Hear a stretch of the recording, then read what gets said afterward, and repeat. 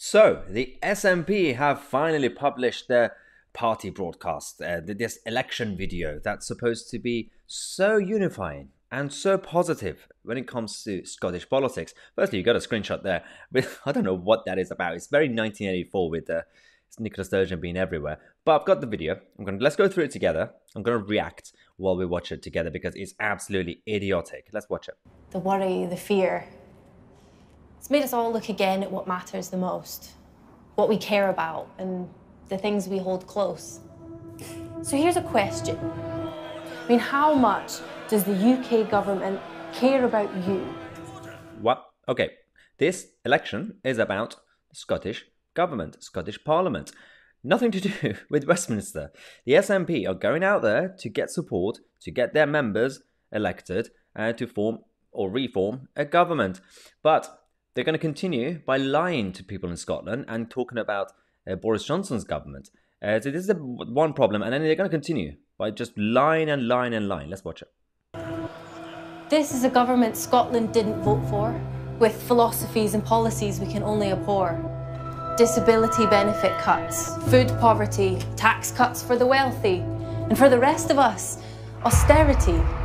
Where's the care there? I think she's actually describing the SNP government because all the things that she mentioned is happening in Scotland under Nicola Sturgeon.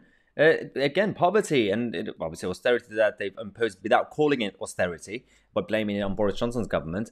And everything else, again, especially when it comes to food poverty and obviously the standards of living and education and everything else. I think this actress is talking about the SNP government without realising. Then there's Brexit, a forced exit that's dragging Scotland out of Europe against our will. We're already paying the bill, with future generations blocked from learning and working abroad. And our fishing industry betrayed, chucked right over... Of course Brexit is going to be mentioned. 4 or 5 years later, it's still going to be mentioned. Why not? Okay, firstly, nonsensical, because Scotland did not vote for or against. The United Kingdom voted for Brexit. You can't go depending on each area and town and city. Otherwise, London also voted against the EU in that case. Secondly, she's talking about fishing.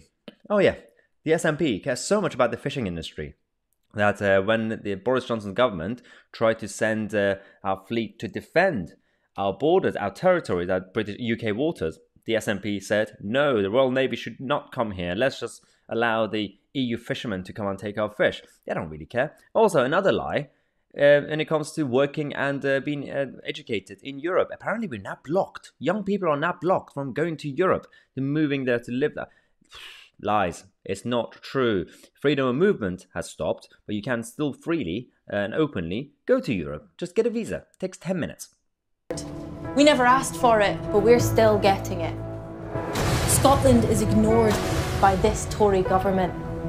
The Prime Minister, their master, claims devolution's a disaster and denies Scotland the choice to decide our own future.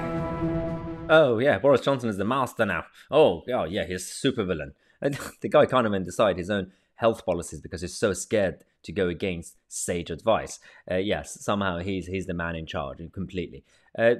Scotland's not being ignored by the UK government and Boris Johnson. Nicola Sturgeon's being ignored only because she doesn't want to cooperate with UK government. That's the problem. So who will care? When you see your mother, your father, your brother, your sister, your grandpa and nan, how can we get governments that care about them? The governments that we can trust to work tirelessly for Scotland, day after day after day. There is only one way. That's the moment. What is that? It's some sort of like Big Brother 1984. Like it said, there is only one way. Nicola Sturgeon everywhere. She's gonna tell you what to do. She's gonna send the police to your home if you make an offensive joke to your mother or your father during dinner time. Is this really the government that Scotland deserves or wants? Clearly, that's what they're pushing for. But again, seriously, that 1984 style broadcast is very, very sinister. Care most about Scotland will be Scottish governments of whatever party, elected by the people of Scotland. Governments with all the powers needed to help us recuperate, restore and regenerate after this pandemic. All right, sorry to stop again, but this is absolutely shambolic what they've done in government. So firstly, she says, the actress is just, let's not blame her, she's just an actress. she's saying that, well, in any party, it's all about the Scottish government, regardless of the party. Oh, really? In that case, maybe the SNP should stand down and allow the Tory party or the Labour Party just, take control of the Scottish government. Because, they just said, any party, it doesn't really matter as long as it's Scottish government.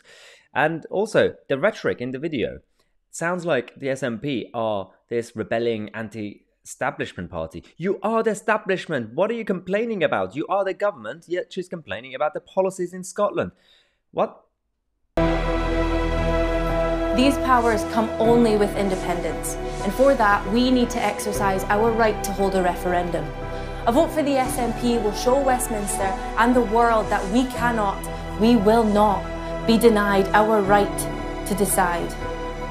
As our country renews, we need to choose our own future.